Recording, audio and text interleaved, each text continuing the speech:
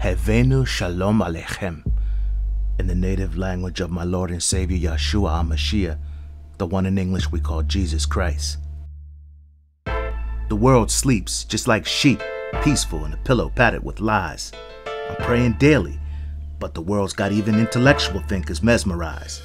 My people starve for revival, but in God's words they stray away instead of seek. In about 4 seconds, by the grace of God, I will begin to teach. You are now watching The Conservative Racer. Remember, the race is not over until Christ returns. 2 Timothy 3:16. All scripture is given by inspiration of God and is profitable for doctrine, for reproof, for correction, for instruction in righteousness. Simply said, trust in God's word, not the world. Let's entitle this poem, Father Knows Best. The Heavenly Father knows what's best for us. He's laid out careful instructions with which we can trust. But the enemy wages war with those plans. He's armed with lies and weapons of wickedness in his hands.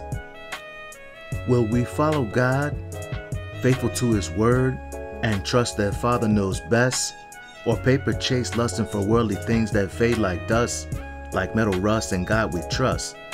Father knows best, rebuke all the rest. In this world, we must decide, will we follow God's perfect path for our preservation and salvation, or be led astray by this fallen world doctrine destined for dire trials and tribulations? Eternal salvation, Yeshua has come to deliver, and it's time for you to get familiar. God's Word versus the world.